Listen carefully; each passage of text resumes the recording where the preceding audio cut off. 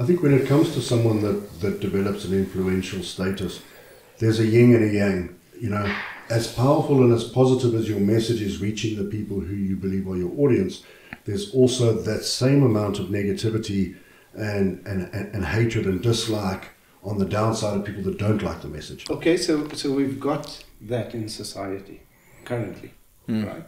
I mean, I just keep to myself a lot and try to always learn, and my sphere is very small, I guess. And post selfless, shirtless selfies.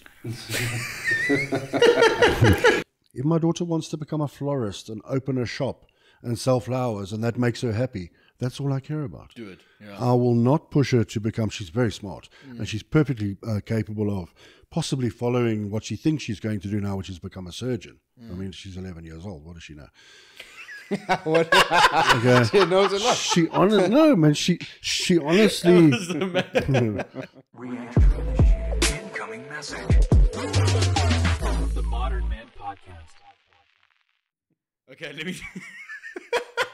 Okay, guys, we actually did like at least 15 minutes of a chat before this, but we forgot to push record on the sound. So, quick little recap. Welcome back to The Modern Man. First time shooting again in like 4 months with an actual team. It's Nabeel's first time as a co-host. This literally feels like deja vu. We have a very cool guest today, Andrew Carruthers here from the Relentless Man. He is a motivational speaker, mindset coach, all-round cool motherfucker, and fucked his beard up, unfortunately, but he's on his way back to growing it. So I'm quite jealous looking at yours, actually, because mine used to be longer than that, but now I've got to grow it again. So I think this is probably one of the longest I've grown mine, like lengthwise here, in a while. It used to like annoy me completely, but now that I go once a week, it's easier to keep control of. Because even this shave head thing, like yours, how often do you have to shave your head? I shave it with a blade probably once every 2 weeks. Other than that, I just use a blade, clipper. It's not too bad. See, like mine, I got to fade the side, so I got to go once a week. Otherwise, I look like a tennis ball. Okay, so we just spoke about you coming here. You were 7 years old when you moved to this side. You used to be a magazine publisher. Yeah, did 17 years in magazine publishing. For fitness. Yeah, bodybuilding and fitness, man. Okay, so that's how you got into the whole, like, actual being fit, because you're a fucking strong-looking guy, bro. Like, you look like you can do some damage, bro. I've been training since I was 17 years old, so I mean, I'm 47 now. Oh, wow. So I've been I've done a good 30 years of time. I did 2 competitions in 2005. And I've always been a part of the bodybuilding and fitness sport. Talking about that quickly, because obviously you're a big fitness freak now as well. How important is fitness to you, as like everything, from your mental health to the way you move, the way you do life? Look, I mean, from a health perspective, obviously it's important to me. When you've been training for as long as I have, you know, the feeling of physical strength is something that you never stop seeking. And I've always enjoyed training. I've always been passionate about training, and I really do enjoy it. And but competing wasn't for me. I mean, I did 2 shows within 2 weeks of each other in 2005, and at the time, publishing was no joke. I mean, the amount of work, the amount of sales I had to do, and what dieting and going through a pre-contest prep did to me. And how it affected my workload at the time. I decided, listen, I'm doing these 2 shows and then I'm calling it, because it was heavy on the body. I mean, the last 2 weeks before a show, you literally lie on a couch, you train, you eat, and you lie on a couch because you're just basically brain dead. You know, it's hectic. But then is it worth it? Like, I know a lot of people have said that they tried it once and it just completely, like, their like mental ability, even like, because Gabby said that in the one podcast. She said that she did it and she said she'll never go back to doing that again, like ever, taking it to such an extreme. I was hosting the WBFF show that Gabby competed in when she got her pro card. Oh, for the Vegas thing, when she got it invited to Vegas? First in South Africa. Yes, yeah. Where she got her pro card, and then she went to Vegas. I know, she looked phenomenal. She looked really good. But that, like, if you look at that photo, she actually posted that photo the other day. Look at her then compared to now. It doesn't look. You could probably walk past. It's not the same person. You've got to be very passionate about competing. It really has a huge impact on your family life, your social life. Not that that's important, but you've got to really be into it. I mean, the amount of dedication that it takes to eat all those meals every day, to train that hard, and obviously to get your body fat levels down as low as you do, to minimal. And it puts a lot of stress on the body. Yeah. And to try sit in a chair and do 8-9 hours work a day as well at the same time, it's very difficult. See, it's very I don't taxing. think that's viable. If you have to have a full-time job and then still try to go compete on the side. That's the thing. A lot of people have to balance career versus sport. You know, and it's very hard to take both with you. One will always suffer. For sure. I mean, like when I sat with Sibyl Cecil, that's his full-time life, is training, competing, so every week he's going to the chiropractor, to this, to that, to make sure that his body's in complete physical, optimum levels. But if you're working 8-9 hours, you're not getting the time to do that, to eat right, to train properly, to go to the stuff like that. So it must take a toll on your mental. The thing about Sabu is he is so genetically gifted. I mean, I take nothing away from his work ethic. But when you know that you are that genetically gifted and you have the opportunity and the capability of making it to the really big stage, like the Olympia, then, I mean, by all means, go for it. Yeah, for sure. But then, otherwise you're wasting the talent, in a sense. But there are a lot of guys that are not genetically gifted. They have to train harder than the guys that are genetically gifted, and they end up obviously overdoing certain things and maybe hurting themselves and damaging their health. And that's where you really got to weigh up, is this something that I want to take forward? One of the hardest things, I think, in the bodybuilding game is to come to terms with the fact whether or not you are genetically prone to being a bodybuilder or being a fitness athlete or whatever it is. Because a lot of guys are not. But they'll do all the work and they'll take all the drugs and they'll do everything that it takes to get there. And then when they get there, and their health starts failing them, I mean, what do you have left after that? Then you've got to start looking for a job, or you've got to start working on your career again. And I mean, you've got to fix your health. Is it really worthwhile? I have a question, Andrew. Is there a healthy way to do it? Yes, there is a healthy way to do it. But does that come at a cost of possibly winning? I think, look, I mean... That's a good question, because a lot of things, sometimes to be number one, you do something that's not healthy for you. Take it to a level. You get steroid use and you get steroid abuse. And I think a lot of guys abuse it. And, a lot of people also, the smart ones, will go through the procedures of getting their blood work done on a regular basis to make sure, the liver's not toxic or the kidneys are not having a hard time with the gear, etc. So, there are smart ways of doing it. But, I mean, PEDs are PEDs. At the end of the day, steroid use is steroid use, and how it affects people differently or genetically. Some people might be genetically prone to weak kidneys or kidney problems, kidney failure. I mean, we've had so much of that in the sport over the years with people taking excessive amounts of PEDs and other things which we won't get into. But yes, there is a smart way of going about it. And throughout my publishing career, I mean, I got to interview some of the top athletes in the world. And when I would put out... name drop there for us. Yeah, Lee Priest, Ronnie Coleman. I toured Ronnie Coleman around South Africa. Lightweight, baby. For a week. How big is that man? Sorry. No, massive. Absolutely massive. Height, size, because he just looks like an absolute brick shit house. He is massive. It was 2005 when I competed, and we did a nationwide tour. And I remember the one morning he would give us these grits. He calls them grits, which is like oats in the US. He would give us a tin, and he would ask the hotel to please prepare them for him when he came down in the morning. And I just remember the one morning he came down to breakfast, and he sat down next to me. He had yellow tights, gym tights on. And literally from his groin down to his knee, it just looked like one massive lightning strike all the way down to his leg. And when he sits on a table like this, and he puts his elbows on the table and he uses a spoon to eat his porridge with, his bicep was sitting on the table. That was mad. That's like a freak of nature, bro. I've never ever seen such a massive man in my life. And you can imagine what it was like just simply walking around the city or walking around the waterfront with someone like that. I mean, everybody's heads were turning. Just, How tall is he? He's a little bit taller than me, so I'm 178. So I think he's about 6 foot. Okay, to be that big at 6 foot, he is tall. He's I tall. mean, Ronnie Coleman is He's the epitome of. is incredibly. He's a goat, right? Yeah, he's the goat. And you're saying genetically gifted. I think he was literally born to do all of this. He's amazing. It's unbelievable, bro. Yeah. Except that So, voice. rumor has it, Yeah. rumor, because it was never published. But some of the guys told us, some of the other pros that I'd toured with said that one of the Mr. Olympias back in the day, there was a scientist or some team that came through and they did myostatin tests on all the athletes where they draw a bit of blood. And then what they do is they calculate the amount of myostatin in one's blood. Now, myostatin, as you may know, is I don't know. Please. what it does is it doesn't allow the body to grow overly excessive.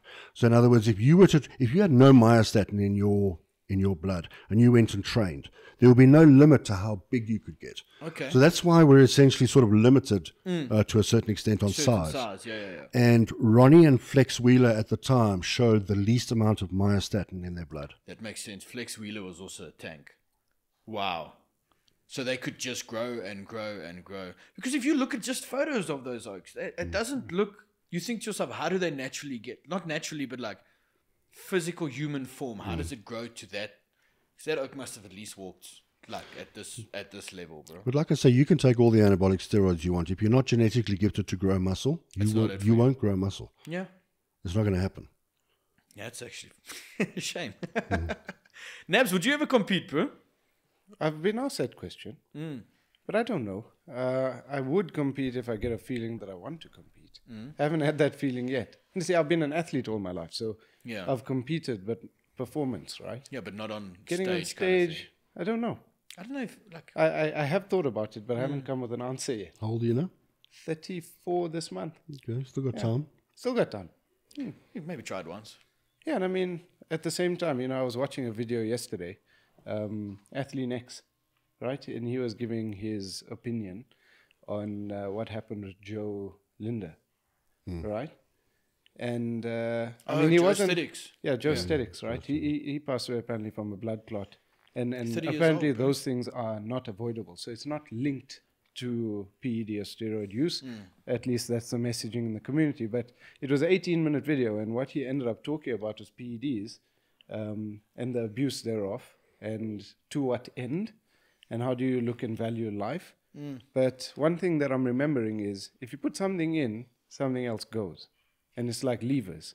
So unless you're working those levers ideally, you're comparing a perfectly working, healthy body. And this is my limited understanding of personally why I haven't taken anything. Yeah. But there's a lot of information these days. And I have considered that I have I'm not close to it, but I imagine at around 40 plus or if the time arises, I wouldn't mind doing TRT or something that's safe and then keep your performance high or keep your body functioning more efficiently.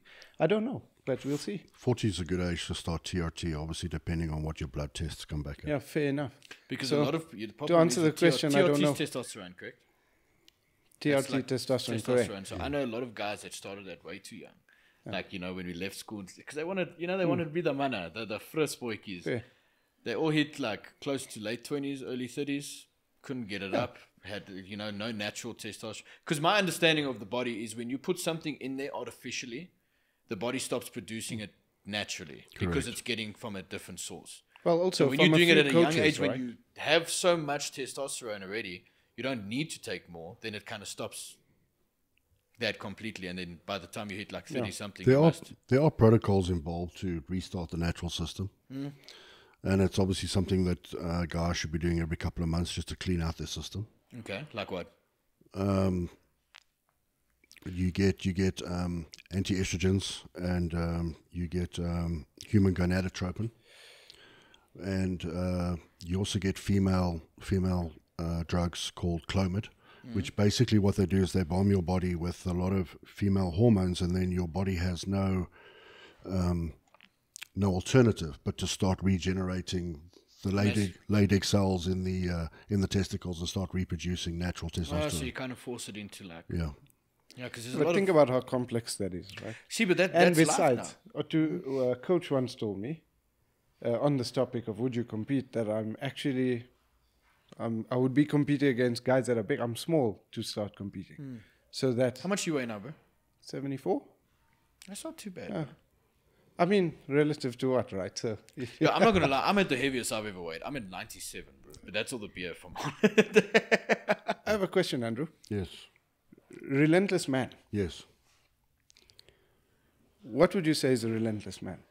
A relentless man is someone who, first of all, has their shit together, which is quite a broad statement. But I was about to say, does anyone ever have all this shit together? no.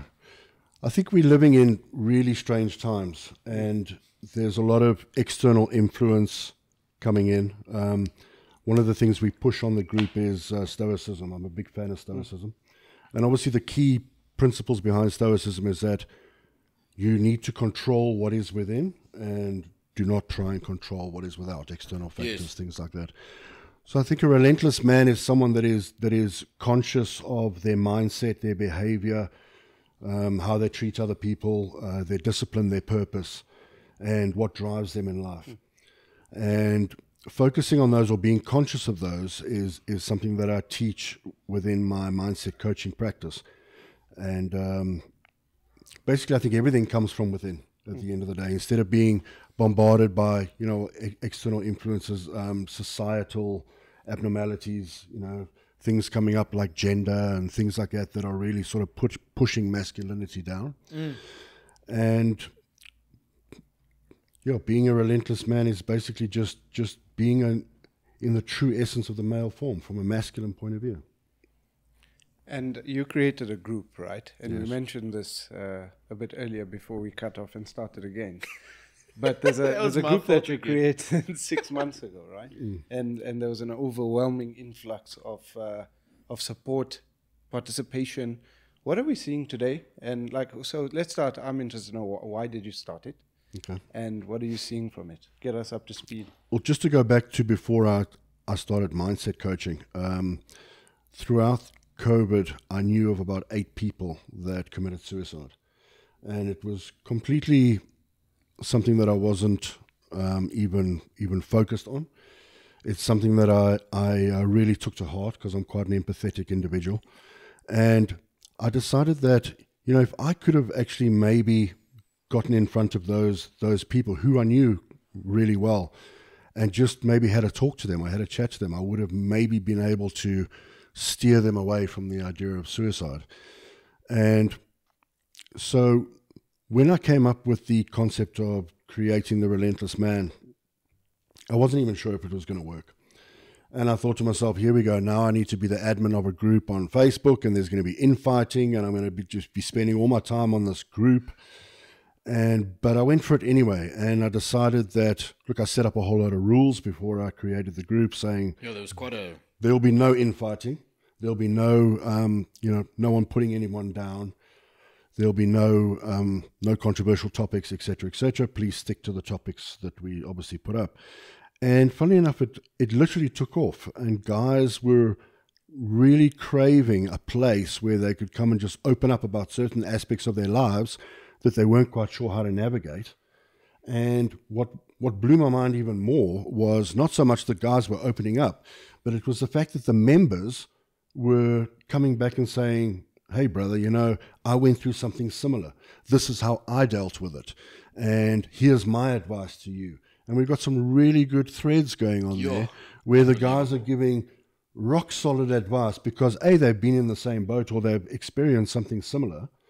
And it's created this really good community where guys know that if they put something up that might be slightly embarrassing or slightly personal, no one comes at them and says, oh, brother, you need to man up, or you need to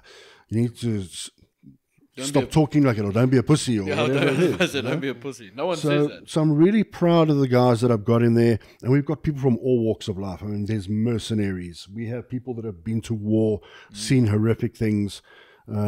We've got doctors, we've got lawyers, we even had people coming across saying, listen, guys, it seems to be a common trend that divorce and what's happening with the kids is a big topic in the group. Phone me for free advice. Here's my number. You know? Support, right? Yeah, it's fantastic. It's It's a fantastic complete support. system, and it's honestly, it's so beautiful to see. As I was saying, my dad was the one that invited me to the group, and as you said, before you started it, you thought, "Fuck, it's going to be one of those groups where." You know, I've been on men groups before, and as you say, it's normally there's in-house fighting. They're talking about topics that are so irrelevant. You know, ego. You know, as you said, the ego is this and that. But this group, when I was reading the post, and you see someone be so honest, so brutally honest and vulnerable in it, and then you see the people supporting them underneath. Like, the nice thing is with the guys that are supporting them, they're not beating around the bush, which is nice. They're getting straight to the point, saying, yes, I did this. This is why this is happening. Figure out why the problem is happening, and then they gave their solutions. And then everybody would have a good discussion. I don't think I've seen one argument on that thing. No, we've had And a for little, 6 months, it's actually it's incredible. we've had a little bit of bickering and a couple of guys. You know, a few of the guys, including myself, are big Andrew Tate fans. We put up a couple of videos, and then you've got the guys that are very misinformed coming across. But this guy's this and this guy's that, and then there's infighting, and then they they generally tend to leave the group on their own. You don't even have to kick them off. And they'll post that they're leaving the group. Which is even the worst part about it. Yeah. I'm leaving the group. Leaves the group. Stupid. So you say you're an Andrew Tate fan, eh? I am an Andrew Tate fan, yeah. Yeah. See, now this is going to get... I'm going to cut this so nicely because people love to cut the little pieces, especially about this Andrew Tate subject and the misinformation going around, especially from the female point aside, saying it's so misogynistic and all of those points. Don't get me wrong, there were some things that he said back 100%. then that was a bit really fucked up. But that I don't agree with. But they were also very easy for them just to take little snippets of That's what I'm those saying, 10 speeches seconds out of and make him context. look like the bad guy. For sure. And you go listen to Andrew Tate now. I think he's probably one of the best people that men and boys growing up should be listening to. He actually said in one of his recent interviews, I think it was with DBP, he said, Patrick Bet David. He said that he really has to concentrate and focus on how he puts his words together now. He said, whereas in the past he'd be on a podcast with like 2 guys and 5 chicks or whatever, and he'd just say whatever came to his mind. Exactly. So he says he's had to stop doing that to really dial into making his point clear, so that if anyone edits it and cuts it up and tries to make him look like the bad guy, They can't anymore. they can't. It's wild because he's very controversial, and the reason why is because, in my opinion, the society that we in at the moment is so soft, and everybody, it's a cancel culture. You know, it's if you hurt my feelings, you are wrong. Instead of back in the day when if you hurt someone's feelings, okay, you had a difference of opinions, which is, in my point, a lot healthier than the shit that we're going through right now. Like, if I say something and somebody disagrees with it, they have now completely told me that I am a bad person. You don't know me. You know what I mean? And then they're judging you just on that specific little thing that you said and basing your whole character around that instead of actually finding out more with the information that they don't have. So People are quick to take things at face value and not really sort of digest the information that's being given, and then sort of make a relatively intelligent decision about said person, you know? it's actually ridiculous. It's so people suck these days. Like, you can't say anything without somebody. And you know, the point is, for me, the point is you shouldn't say something and then expect no one to have a problem with it. I think there's a lot of people that also try to say some shit and then they get upset when somebody gets upset with them. You know, then it's a fight of who's wrong and this and that. You know, everybody, as I say, is entitled to their opinions, but you also shouldn't hold back on certain things, or be scared to say certain things. You know, stand up for yourself. You know, if you believe your point is right, make your case. Don't tell them they're wrong, because you don't know if they're wrong. Everybody could be right, everybody could be wrong. But people are just so soft, and I think that's also the problem with a lot of men these days. It's so easy to be one of the better men, if I can put it in that sense, how do I say, higher class, what do they call it, high value men these days, because it's not that difficult compared to the amount of guys around us at the moment. They're so soft. I think when it comes to someone that develops an influential status, there's a yin and a yang. You know, as powerful and as positive as your message is reaching the people who you believe are your audience, there's also that same amount of negativity and hatred and dislike on the downside of people that don't like the message. So you've got to take the good with the bad. And as long as you know that at least half of what you're doing is really pushing and motivating other people and to live their best life or become a better man or become a better person, then I think the negative side of things wouldn't bother me at all, because as long as the positive side was growing, the negative wouldn't really bother me. Because there's always people that are going to have something to say, and you put 50 people in a room and you say one sentence, 50 people are going to interpret it differently. Oh, for sure. So most of it is misinterpretation. So it's not, I always say it's not the communication that matters, it's the understanding Correct. of it. I mean, I suppose it's also the real world versus online, right? Because we live in two worlds, if you think about it. That's very And true. personally, I'm sitting here listening. I can't wait to spend some time reading comments on the group. I haven't yet. And listening to this, I've partnered with me not seeing the group. I'm generally that type of person that I don't spend too much time online. I post online. But you don't But scroll. I spend a lot of time here with myself, real world training, and I try to not go down too many rabbit holes, if any. So Facebook groups for me, or groups in general online, I haven't in the past. It's not what I tend to go to. But I'm very intrigued listening to what you've created and what that space is like. But what I can comment on is the term keyboard warrior, right? I mean, I've been recently having a few posts go viral, and it's cool and all of that, but you'll see somebody commenting like silly stuff, man. Why are you sumo squatting? That doesn't count. And in my head, I'm like, fuck you. But I also know I don't know this person, and like you say, yin and yang, I actually don't. And you got to look at that person's profile. They got 12 followers. They got no profile picture. It's just But isn't this the point, right? Like, does it actually matter? But do you get people talking shit about your podcast? all the time, bro. Yeah. Not as much as, honestly, when I started this podcast, because, myself as a person, I'm very Andrew Tate before he started thinking about what he says. Like I also say some shit that just pops into my head, and I realize a little bit later that it's a bit stupid. But I kind of understand that that's kind of the point of this, is to also like watch myself develop as a person over the time. I mean, tomorrow is exactly 9 months since we released our first episode. So to be nearly a year in doing this, I'm very proud of it, because, a lot of people start a project and then just stop it. But a lot of people with this podcast, it depends on the person that we're speaking with. We get a lot of hate publicly. Not a lot. I won't say it's as much as I thought it would have been. But the haters will comment publicly, tell you that it's this, it's that, or whatever. The people that agree with it is private.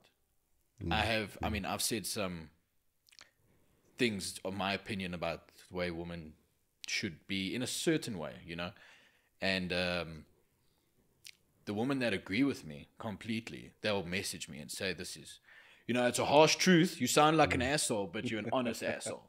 Which is what I'm trying to, that's the thing that I want to go for. I'm an asshole. I'm a good person, but I'm an asshole. I'm honest about it. Yeah, I try. I make a conscious effort in trying. No, you're all making the time. jokes here, Manny. When I did when you introduced me to the podcast as a host, I got a few DMs saying, how are you spending time with Manny? And I was like, what the fuck are you talking about? And I got what you're saying. This is interesting that you're aware of this, right? And I was like, well, to be honest, from what I know of Manny, he's a nice guy. And the truth is, how well do you know him? How well do you know anyone? See, exactly. And this is the whole, one of the points, I guess, is you can't judge anyone. And even, can you judge someone today that may be classified as a bad person and completely disregard the fact that one moment can change their perspective and they can do so much good? That's which true. is, I say, coming back to, which intrigues me, is because when we come, and not just men, I suppose, everybody needs support. When people can come to this point, and you said it earlier, possibly before we cut off, so I'll repeat it again, where you created a space for people to be open and share. I think all we can do is listen. Partner of Stoicism, all we can do is control what we are in control of. Self-awareness. And if everybody shows up that way with the intention to do somebody good or help somebody out, we create a better space irrespective of what the format is. Do you agree, Andrew? 100%. My when I began my mindset coaching through the different courses that I did, one of the first things that became apparent to me was I started to understand why some people are the way they are. Because, like I said to you earlier now, some people have a certain way of understanding things and other people have a certain way of understanding things. And when you learn that everyone's different, it makes you a lot more less likely to judge people. Oh, for sure. So when I'm sitting in a room and I see a weirdo in the corner, which everyone would consider a weirdo, you also think, what makes him a weirdo? He intrigues the hell out of me, and I want to know, that guy's not a weirdo. To me, he's unique. Yeah. You know? Weird and unique are and two everyone's very got different things. Everyone's got unique behavioral things about them. And when you learn to understand that, you know, learn to see the world in two things, good and evil. And if someone's weird, but they're not doing anything bad, then maybe they're just different, you know, like respect different. Respect the fact that people have opinions. Respect that I appreciate people don't always understand things from your level of understanding. And when you come to terms with that, it makes your life a lot easier because you don't judge anyone. You don't box label people. You leave them be. And then you give them time to sort of show you who they are. Yeah. And in doing so, you get to appreciate why he might be the way he is. But a lot of people are quick just to slap a white label on and say, weirdo. You know, idiot or whatever. Which is actually quite sad because the people that do that give up so much. Like there's so much left on the table. Yeah, they pick it up at face value. Human beings are special, right? And you never know. I mean, that was a cool story. My brother went to a conference in another country. And it just so happened that as he went there with samples and stock, etc., the immigration control confiscated all of it. So now he's in a different country with no samples to give in a new market. And what do? 5-6 days at a conference, showing up and telling people that you got a great product, but you can't show it to them. And you kind of nobody in and he's a big fish in this pond. But different country, you're starting fresh. Exactly. So it's very overwhelming for him. And weirdly enough, this is the short version of the story. He bumped into a random guy, kitted out, Louis Vuitton, etc. And the guy was like, "Hey, Akil, what are you doing here?" It turns out that at a couple of years ago at another conference, that guy was a small fish in the pond. And my brother spent time just helping him out, pointing him, guiding him, giving him advices, and spent a lot of time just... And that's who my brother is, like if you ever get to meet him. And we'll have him on the podcast as well. Isn't he your twin brother? Triplet brother, yeah. Triplet brother. He gives time. There's three of these. Wherever you can support, he will. It turns out that guy actually organized the whole local event. So he's the main shot of the event. And it changed the entire experience. Now, you never know who can, not necessarily just in business, but who can save your life, who will help you change your tire, who can avoid a situation, who can bring value or be a blessing in your life. And by discounting people or putting labels and judging them, I mean, what are you leaving out there for humanity to show itself? Never underestimate anyone. No, never. You walk into a room of 10 guys, okay, and there's a lot of ego in this corner, and there's sort of a quiet corner over there. You know, confidence and success is always quiet. Weakness and insecurity is always loud. So, I mean, if you feel like you want to join the ego side and you want to have a bit of a cock-sword contest about who's got the bigger project going on or who drives the faster car or whatever, which is stuff I completely despise, you're looking in the wrong corner of the room. I mean, the guy who's sitting there quietly eating his meal might be the most incredible guy to network with. He might have the most valuable advice for you, and he might even be in a position to push you in a direction that will show you major success. You know, so never underestimate anybody. Yeah. How important do you think networking is? I've spoken this a couple of times. How important do you think networking is in your life? I think it depends on the concentration of the quality of the individuals that you're networking with. Because a lot of people see networking as just going out, socializing, talking to anyone. Drinking. And then by the end of the night, it's almost like, okay, well, nothing came about any of those sort of business conversations that I had with anyone. The one thing I do believe in is creating firm relationships with people and getting out into a social space is very important. You know, people are a lot more likely to remember you for your sort of charismatic side. around maybe some social drinking or whatever. I think it's really important. I always say, like, back in the day when I was selling advertising, my clients and I had a great friendship/relationship, and I was always prepared to listen to what they required as a client and sort of try and implement it into the magazines, and they appreciated that. And I think that it's important to have the best people, not necessarily the best price. And what I mean by that is, let's say I'm in competition with you, you're selling the same thing I'm selling, but I have a more charismatic, friendly, sort of outgoing way with the client. That client might generally take me on instead of you, because maybe you're a little bit, you don't like to talk too much, and he doesn't really sort of get on with you. I would much rather have a person's character For sure. in my space For sure. than sort of someone that just comes in and sells me a product every other month. I'd rather build up a rapport and build up some kind of relationship. Yeah, there's a lot of studies that have been done that actually say that the most influential factor of a sale or a service is person, not price, not quality is second actually, but person, the person that you're dealing with is probably the most likely thing to get somebody to buy into your product or your service. But you also have to deal with those people over and over and over again, and that's time. I mean, you don't want to be dealing with people that you don't have any kind of connection or relationship with. You know what I've been wrapping around my head lately is, as you say that, the time, is that I started reading a book, The Way of the Superior Man from David Data. I don't know if you guys have read it. What a fucking book. Like, truly, like, one of the best reads I've ever had in my entire life. And it was, first of all, speaking about the self-awareness thing, they're saying that a man's best quality, the most important trait, is to know what's going on inside. If you know what's going on inside, the outside won't hurt you. But it was saying that you shouldn't be in a rush for things. So obviously it was teaching some patience, but saying you have an idea, you have an end goal kind of thing, like we have an end goal for this, we want to be one of the best podcasts, one of the best YouTube channels, stuff like that. That doesn't happen, like in a certain way. Like, there's no one day when, because when that one day when comes, you've forgotten about that one day when. So you get to that point, you're already thinking of one day when in the further future. So it's like one day when I have all of this, I'm going to be happy, truly happy. I'm going to do this, I'm going to do whatever. But when you're in the system, in the process, that is the actual important part, because that never ever ends. Like that process never ends, because as soon as you say one day when I have, let me say example, one day when I have a Lamborghini, I know I made it. But one day when I have a Lamborghini, then I'm going to look, fuck, I need to have a yacht, man. Then I made it.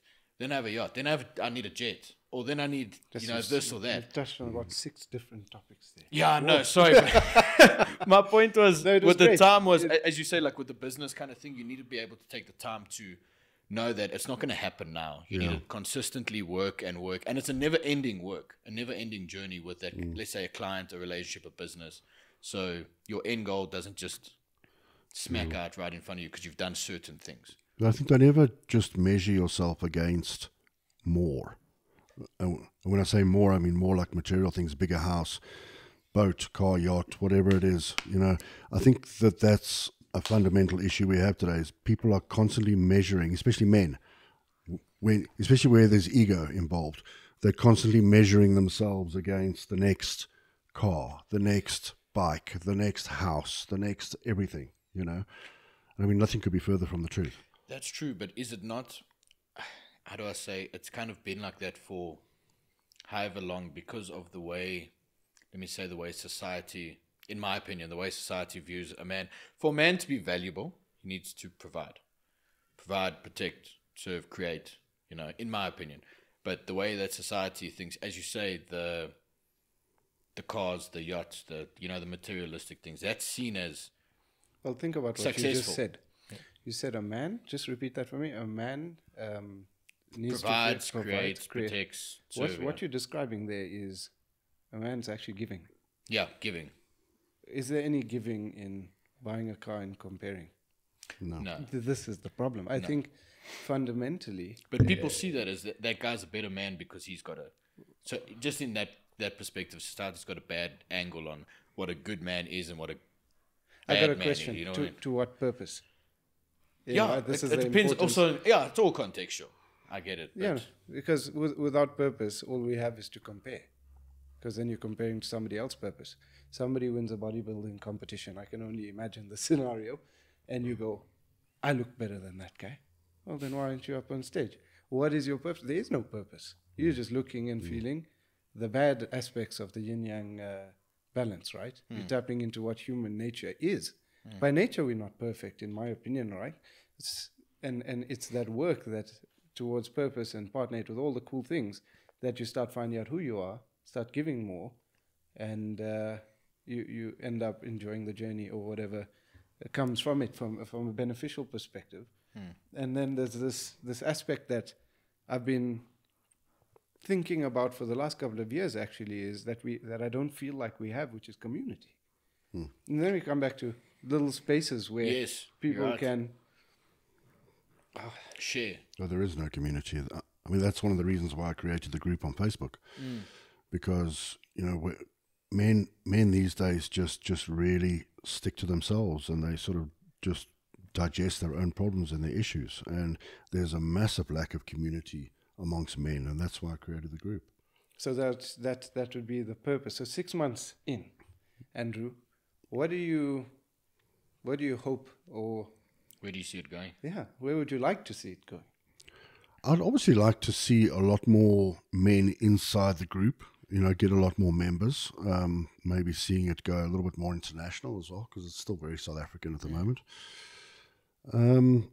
At the end of the day, it's not something I really intend on turning into something that would be deemed as a business model or something. I mean, I obviously use it for marketing myself, my motivational talking, my own mindset coaching classes, etc. But I think once we've grown to a substantial number, I'd like to maybe set up maybe a conference or some kind of seminars and get the guys. I think that would be cool, like seminars and conferences. Yeah, really do some have good you explored, location stuff. creating a donation link, because like any community, I mean, imagine we have a braai. Everyone brings their dope and chop. Yeah, I mean, to you make it gotta happen. contribute. A community is someplace that you exist within. I think a very important part of that group would be to maybe find a venue that obviously has a decent seminar hall or some kind of a auditorium where we can do talks and that, but then at the same time have a social aspect to it afterwards, where the guys can really come together, and right off the bat everyone's under the same impression as to what to expect, because they've been through the group, they know how compassionate and empathetic the guys are, so they're not walking into conversations going, I wonder if this guy's going to think I'm an idiot, because everyone's sort of out there to go, hey brother, how you doing? How you doing today? How's your day? How's your day going? What's got you going? And that's what it's about. So I think having the group to create that vibe first and then sort of bring it into the real world is a really good way of going about it. I think that would be amazing. It would be a great event, in my opinion. I mean, yeah, you can kind of in there, bro. like I'm we'll at the name definitely badge. be there, bro. How can I help? And you yourself, what do you see yourself? You're 47 now. That's still young. A lot of people won't think that it's young. I like to think it's still young. Or so I tell myself. We just learned my dad's 57 and he tells himself that he's still young all the time. So where are you going from here? What is your next step in your journey? You're going to carry on with the mindset coaching, the things, stuff like that? Yeah, look, I'll be honest with you. I've come off a very big career in publishing. I'm still sort of tiptoeing my way around things at the moment. I mean, like doing mindset coaching and holding seminars and doing corporate gigs and stuff has been it's obviously new to me. I'm not new to public speaking, but I'm new to obviously stepping inside the corporate world and doing a few mindset seminars, etc. But for me, I'd like to grow the Relentless brand as much as I can and create obviously that community we've just discussed, but at the same time also be able to go around the country and do motivational talks which are really geared towards helping men's mental health. And that is something I'm very passionate about. I've always been a bit of a jack of all trades. I've always been an entrepreneur. I'm not scared to start things, end things, try new things. So I'm always looking for things to do. Love that. Yeah. But one of my core purposes is definitely to travel around a bit and have more of a positive impact on men's mental health. That's beautiful. I'd like, yeah, the world needs more men like you. Talking, just sorry on that point, how difficult is it to put yourself in that limelight? Because it's not a subject that gets spoken about often. I mean, now just last month was Men's Mental Health Month, and I think I saw now my Instagram, I think I maybe saw like 5 pages actually post about it. But everywhere from the corporates and stuff and that, they all posting Pride Month. So in my opinion, you're saying that pride is a whole lot more important than men's mental health, the backbone of any economy and country that do the building, the everything like that. Their mental health is, you're kind of saying it's coming second best to something else. No matter what it is, it's second best. Look, these are the times we're living in, and men, positive masculinity in men is definitely being shunned. Yeah. And so the question of, how would I take it from here? I mean, I'm not one of my go-to quotes for Relentless as a brand is 0 fucks given. I mean, I'm not an individual that cares about other people's opinions. As long as in my heart I know that I'm doing something that's positive and has an inspirational or an aspirational level to it, and it's helping other people, that's all I really care about. I've never been one to really delve in the opinions of others and really worry about what society's doing, because if I see a need for something, and I think there's a serious need for motivating men, to be better, more masculine, have better mental health, and if I see gaps for that, I'm in. I don't really care who's saying it's not a good thing. Yes. I have a question. You can't go to the bathroom. What's positive masculinity? See, that's also another question. Well, let's turn it around. What's toxic masculinity? Yeah, what is There's it? I don't know. You see, for me now, this is where I think that should also be taught. Not to, like, men have one. We need to support men in one way. I think we need to teach the rest of the world what is actual positive masculinity. So if a guy is doing this, it's not in a bad way. What Andrew Tate's pushing is pure positive masculinity. It is supporting your family, looking after your wife, creating a safe environment for your children, creating hard. good, strong values for your children, a good upbringing, working hard, having a purpose, all the things that men used to be 10, 20 years ago. Right. Okay. And then toxic masculinity? Toxic masculinity is the guy who goes home and treats his wife like shit, spends no time with his kids, sits and plays video games all day, Treats other men has no purpose, doesn't work hard, doesn't push for financial security, all those things that sort of push life down as opposed to pick it up. No. So What's the word? No benefit to any community or any society is toxic. So you get selfish people, Yeah. and you get how people should be, Yeah. which is positive masculinity, right? Okay, so we've got that in society currently, right? I mean, I just keep to myself a lot and try to always learn, and my sphere is very small, I guess. And post selfies, Right. shirtless selfies. Does that add to positive masculinity? Or? No, it's positive because no, people want to look. That's a genuinely good thing because people can see it as egotistical, but they see because- look, you're in shape. It So depends. this It question depends if coming- it's one selfie a day or 50. Sure, about one 3, is 4 reels a positive. day. One post a day. One post a day is about right. If you're posting 50, then we need to look at your ego a little bit. Okay. So where's it coming from is, as you guys were speaking, firstly, thanks for the answers, because I never actually known, I just don't pay attention to that. But in accordance to what we speak here about, how maybe there are a lot of people out there that just don't know that there is, that they need, that they may be suffering with mental health. Are there any key signs telltale signs that you may be suffering with some mental health issues that you could share? I think a lot of guys cover it up and they hold back, and obviously they don't share. So I think off the bat, it's quite difficult to sort of immediately say, sit down at a table with 5 guys and sort of pick up mental health, that kind of thing, unless people start sharing. I think it's very, it's tough to know what people are going through if they're not sharing. And that's half the problem, because no one's really giving people channels or the ability to share. Well, if anyone listening, I hope this message hits you clearly. It's okay to share. But share with the right people. I think that's let's not put any barriers in it. Just share. No. I'm just gonna say, for me, that's something that like stops me sometimes. That I also go through. Like I personally, like, one thing I know I'm very self-aware of things. I know I have mental health problems at times. I also like to keep things in, not share it. Some problems, like there's certain. Would you like to share one with us right now? Let me see. If you don't want to. Hey? If you don't want to, no pressure. I'll think about it, but I'll let it out now. Yeah. But as I say, like, I think that's probably one of the things that stop men from sharing is as you say, the judgment from other people. But it's stereotypically deemed as weak. See, that's it. So you're showing weakness by sharing, which couldn't be further from the truth. So in the same token, let's say I walk into a room and I am kind and sincere. Am I being a weak male? No. Why not?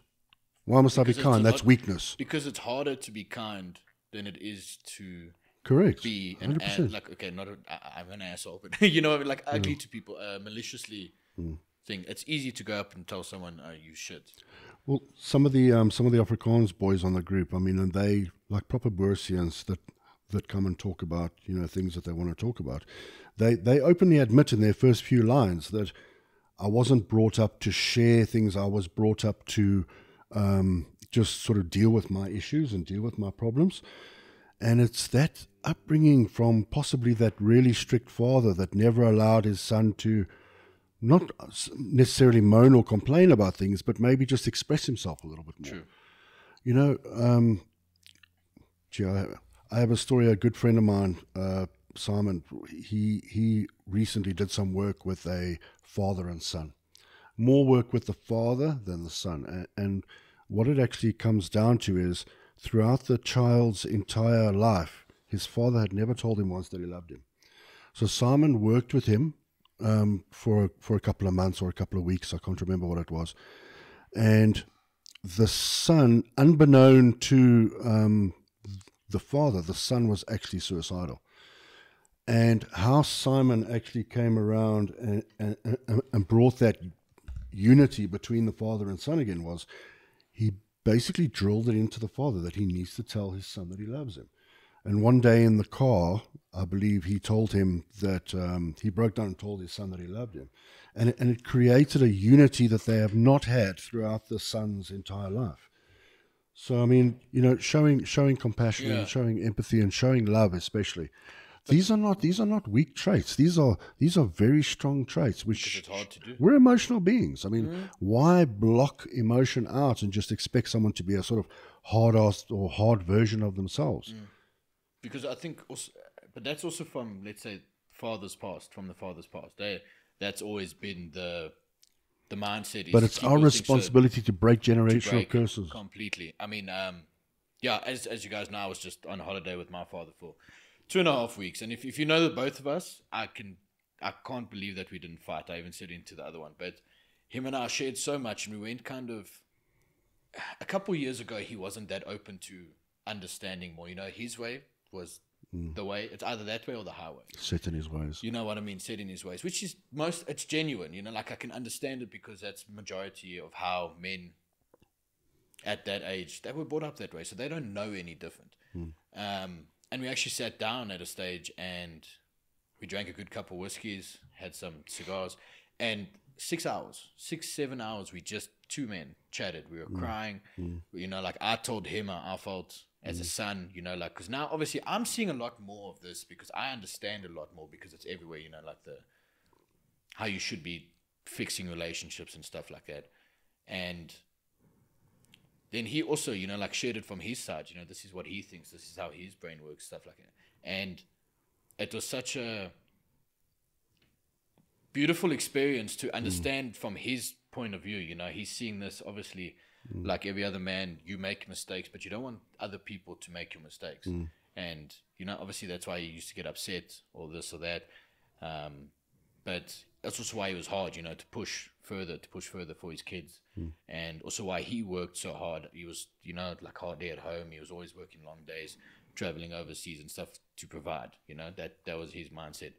But yeah, then we just kind of like had a full on heart to heart. We cried. It was the most beautiful thing. And I think that changed my relationship with my dad.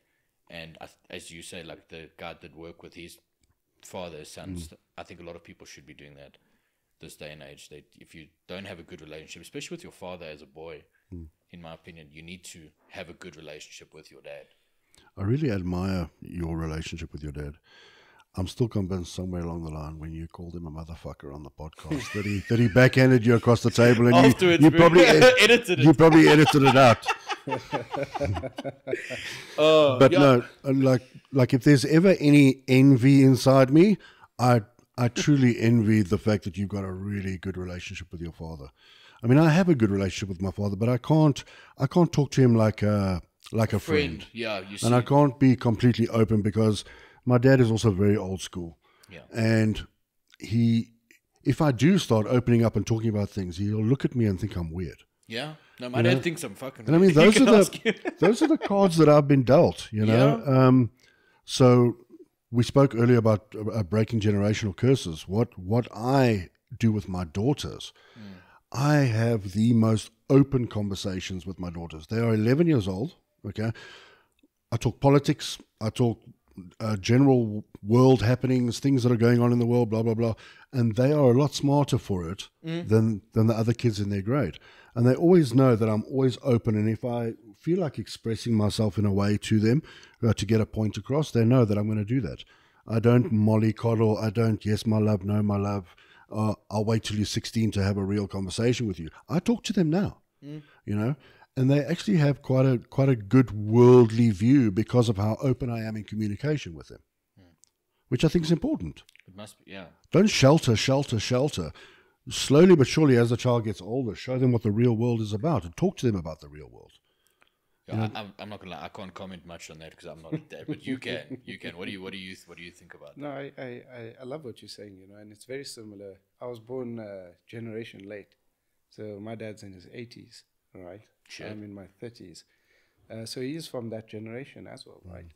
What I suppose, you know, it's hard to comment when it's you, right? Because how do you take yourself out? I've had these thoughts before, and what I found is working to an extent. Is I just go and spend time, and even if early days we used to just sit quietly and have a cigarette together, and it would be cool, you know. And to me, that was quite all right. And as I went into the working world, and it's quite similar. I mean, what do? I do a lot, right? Yeah.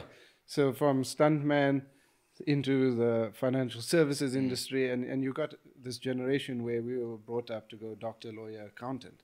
100%. The fact that I didn't become any one of those, I went to go work on films. You know, there's a whole backstory behind that, but it's kind of what I realized, and I gave some thought, is to that generation, they just want to know that you can keep the roof over your head. And I thought about it, right? That generation wasn't creating the luxuries that there was. I don't think I heard the word Lamborghini growing up. Yeah. Like, look at what we have. We've got a lot more if you look at it. For sure. And if you look 2 generations ago, There was a lot less. it's the stereotype. Like, your grandparents came off a boat, you know. So, Sure. and I gave some thought to this. I'm like, maybe the grandparents came off, and what they needed to do was just put a roof over their head. And that's what our parents grew up in. So to understand where they come from. And then they kind of had their whole life to create a level of comfort, perhaps, right? And this may be different demographically, whether you're black, Indian, etc., right, white, and so on. And then we've got our generation that has the whole world in front of us, technology, progression beyond measure, and at the same time we're dealing with issues, whether that's mental health or whatnot.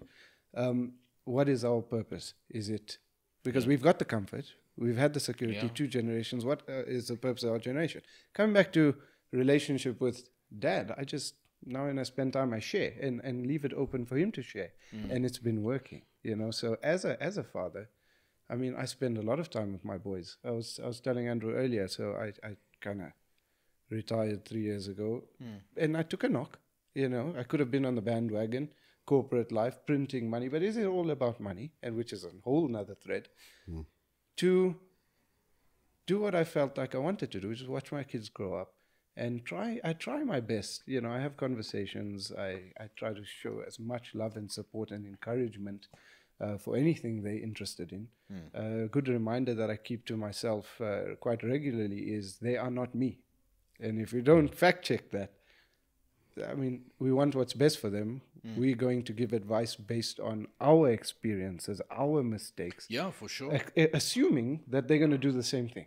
What if they don't want to be part of the world as we know it, which is technically a capitalist world?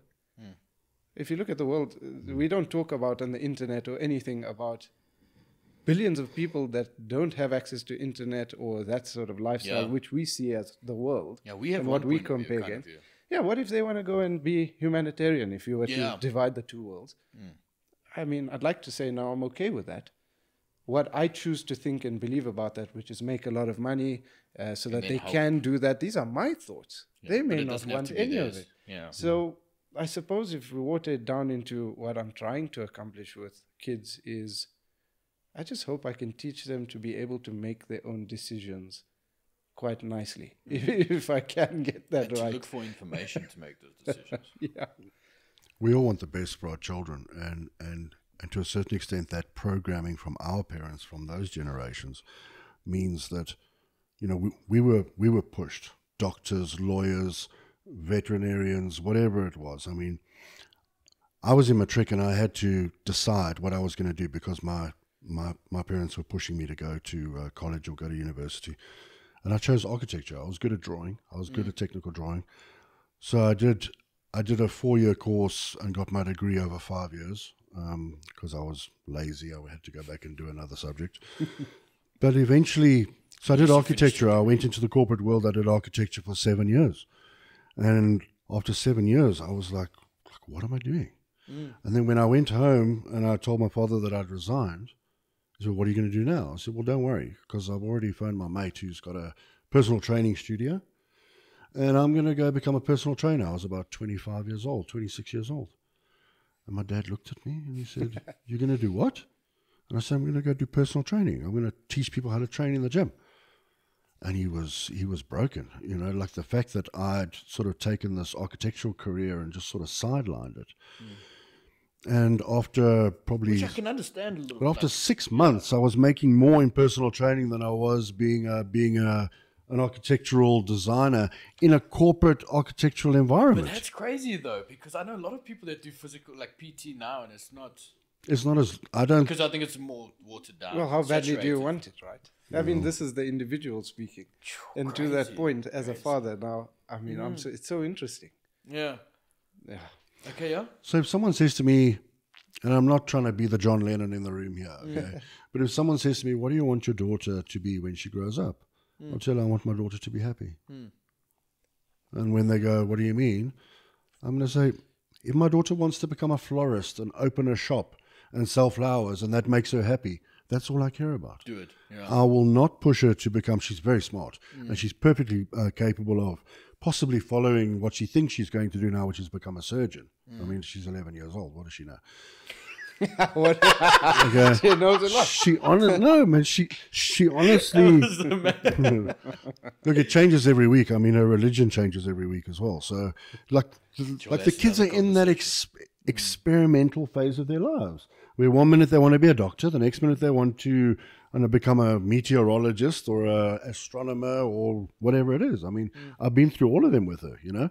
And when she eventually settles on what it is that she wants to do, then I'll be happy with that, as long as she's happy. Because getting up every day and doing the same thing and working, you've got to be passionate about what you're doing. But now otherwise, here's the thought, Andrew. Isn't that the whole point? Like, I'm amazed at the fact that you're telling me she's trying and wants to be all of these things.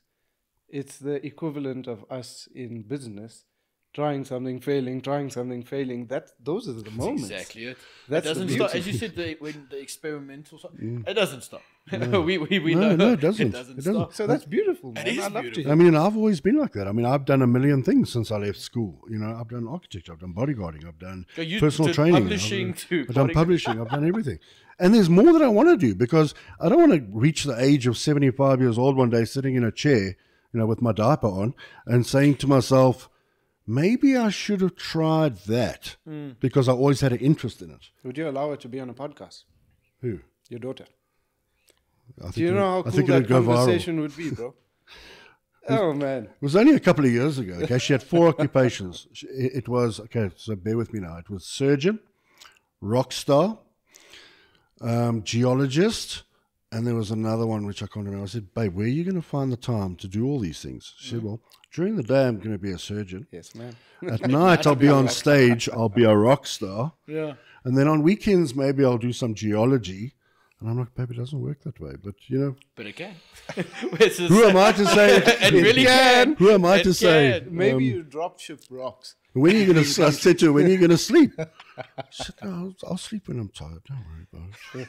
Like so nonchalant, just kind of completely. But is that not like abandons such a? I think a lot of people lose that growing up. You know, they get told this: you can do one thing and one thing only, and you know that's that. You don't have a choice in the matter. But I think, as you say, like being an entrepreneur yourself, also retiring at what? How old are you now? 35 in this month, so 32. 34. No, but you're 35 this month. 34 this month. 34 this month. Okay, well, anyway. I mean, and what the No, hell he's is 34 this month. retirement? Yeah, You but know, it's that's- a you- cool thing yeah. to say, and Yeah. 100%. There's a nice stroke on the ego Yeah. when you say it. I shit you not, because the truth is, what the hell is it? It isn't. But would- this is yeah. why I love entrepreneurship or doing whatever, because You can do whatever you want. truly, as long as there's money coming in, You can do whatever. it's really time. Yeah. That's the answer.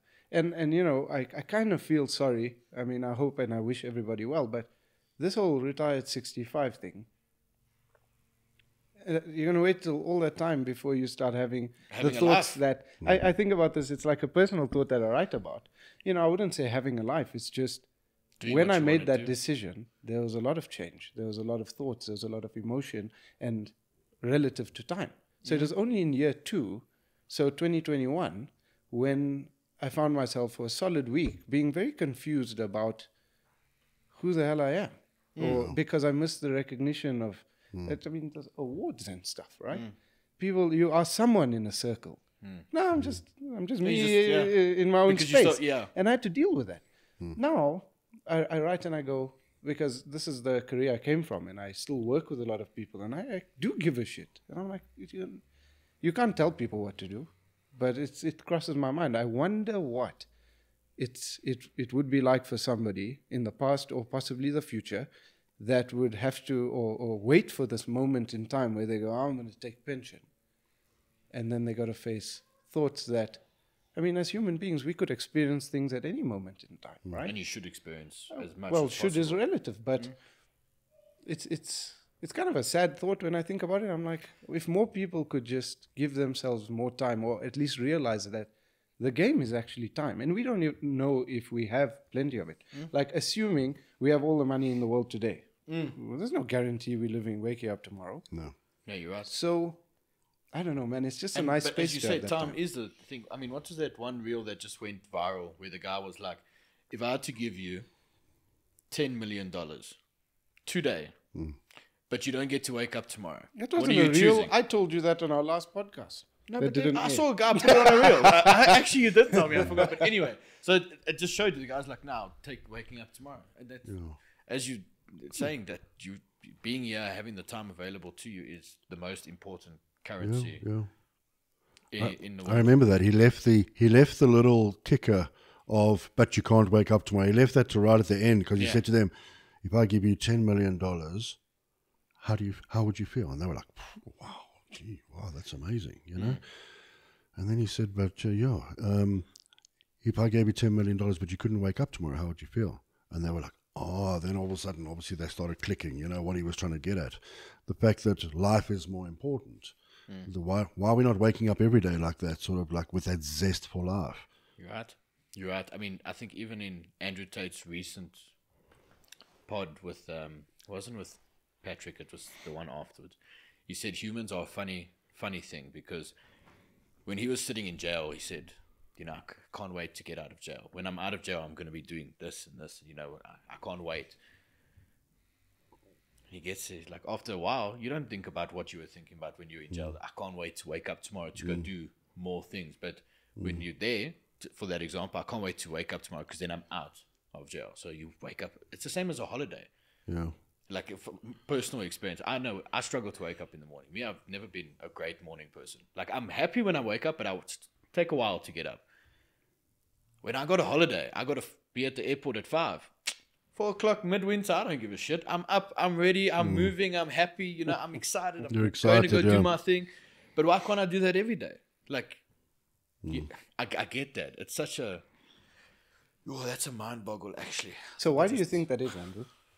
Why do we get complacent about that zest for life, which is so important? I think complacency is normal. I don't think that I think it's very difficult to train yourself to wake up every day with that, like, go, go, go. I mean, everyone needs sort of a bit of downtime, you know. And like, if you're a happy person all the time, I don't believe you can be happy all the time. I don't believe you can be sad all the time. So things within our mentality go through sort of stages where maybe we're busy with a project and therefore there's motivation to get up every day and really push. But on the times that we're not really sort of driven, you know, then you have mornings where you don't want to get out of bed, or you have mornings where you don't feel like working, or whatever it is. I think everything's in a cycle. And I think it's very difficult to, you know, read the motivational book and just be that guy every day that gets up and goes, another day, every single day, like Groundhog Day, you know. So I think things do go in cycles. I mean, like being motivated to go overseas, I mean, I'd be awake at 3. I probably wouldn't sleep that night because I'd be so excited, you know. So you've got the power of motivation, but then also you've got the power of discipline. You know, when you're not motivated, you've got to be disciplined. You got to do it even though you don't want to. Yes. Because if we only did the things that we want to do on a daily basis, we'd never get anything done. It's true. It's true. It's like, you don't want to go to work today? I just won't go to work today. Tomorrow your business isn't there. Basically. That's actually... Sure. I'm trying to think about that now. Yeah, it's great to think about it. I love thinking about those things, bro. But that's what... What was that prophet that thought too much and died? Wasn't Socrates? Socrates is a Stoic. Yeah, he's a Stoic. Philosopher. Philosopher, yeah. Yeah, he's one of the... You say he got like Here's out one. of brain aneurysm. This is a Stoic principle. Because he thought too much. The Thinking Stoics, about thinking. one method, right? And I'd love to hear more methods, right? From a Stoic principle, because you mentioned the group and you subscribe to Stoicism. Let's start it off. Memento mori. Always keep in mind that you can die at any point in time. 100%. And if you keep those thoughts present, all of a sudden you can reignite. Look, I've had, not that I'll get into it here, I mean, it's a long story, but I've had some NDEs in my time. I had a really bad car accident in 2007 where I almost died 2-3 times.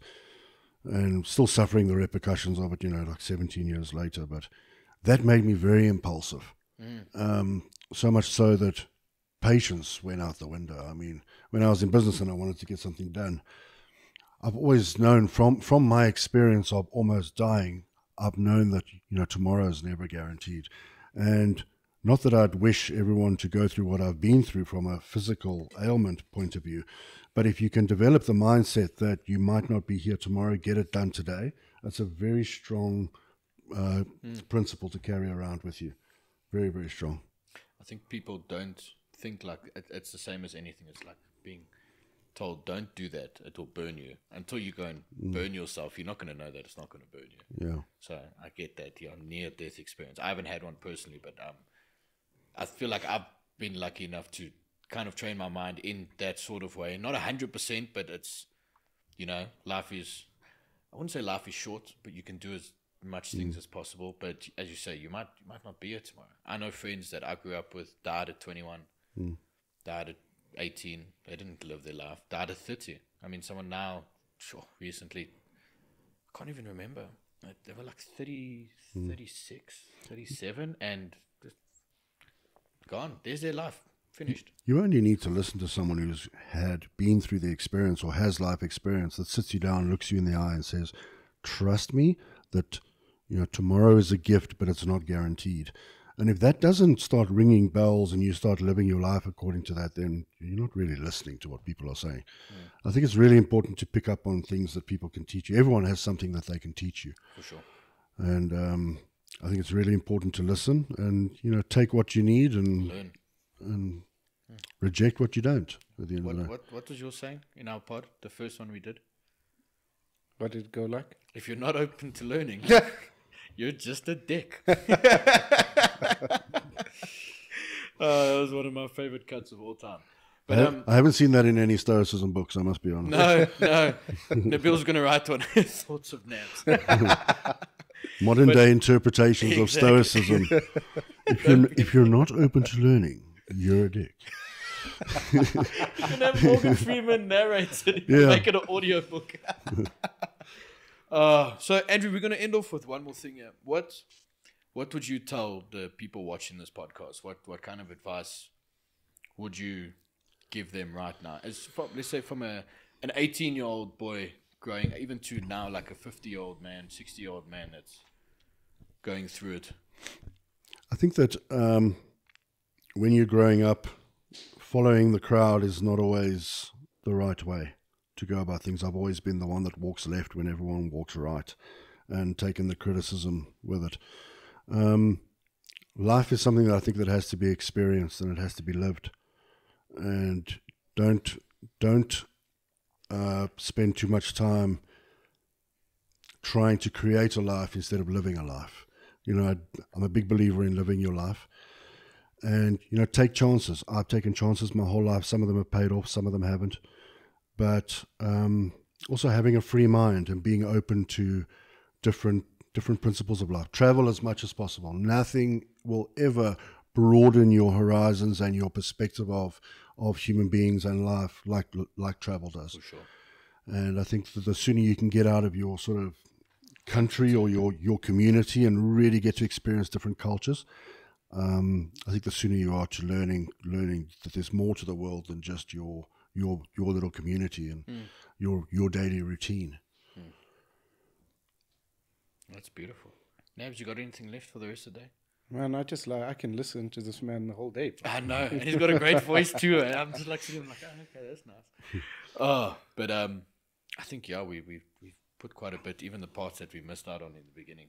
But this was a lovely conversation. I'm so glad we had this. Like, thank you. First one back. This was great to be in this space again. I actually forgot how much I missed doing this kind of thing. And your message is inspiring, man. Next time, just bring the cigars, okay?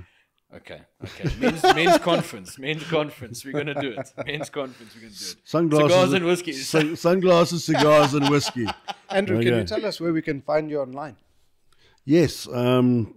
My Instagram handle is @Maverick, but it's spelled MAV3RIK. For all the gentlemen that want to join us on the Facebook group, the group is called the Relentless Man.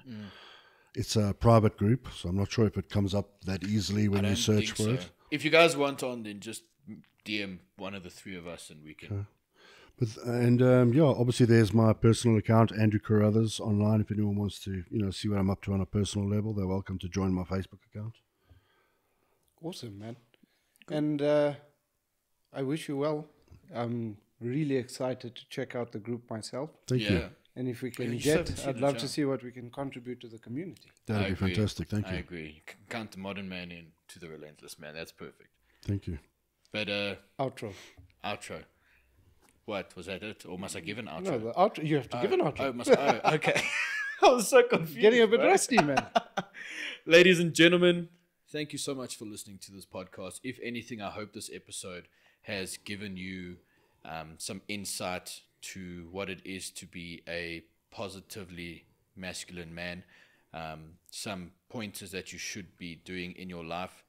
And if you're ever thinking about killing yourself or suicide, just know that we'd rather listen to your story than read your eulogy.